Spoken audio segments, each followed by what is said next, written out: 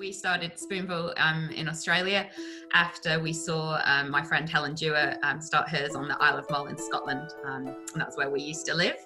And she copied it from a lady called Karen Vass in England, and she was the original Spoonville. Karen started it to help the mental health of children during lockdown in her area.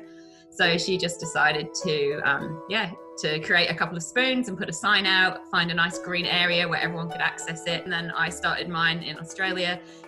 Okay, so the idea is that you find a green space and you put up a sign saying Spoonville, so everyone knows that it's there. We have a little list of rules, and then you create your own spoon, so a wooden spoon or a plastic spoon, and you turn that spoon into a character. So it can be a dog or a native animal, or it can be a person or someone famous. So we've had a few little puns that people have made, like Reese Witherspoon. Now there is 33 Spoonvilles, and as of last night, Australia just overtook Scotland.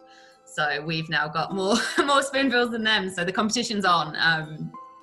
So that's it. That first lockdown, we had quite a few start here on the outskirts of Melbourne as well. So we had Druin and Garfield, and ours, which is in Longwarry. Lockdown number 2 for Melbourne's made everyone want something new to do. So now it's all over the southeast suburbs mainly so far. And when they go out on their daily exercise, they can put their spoon down or have a look at what new spoons are there. So it's really good for the kids to walk past and just see what's happened, and it changes every day. Just makes everyone happy, and hopefully increases mental health of everyone during a tough time. So.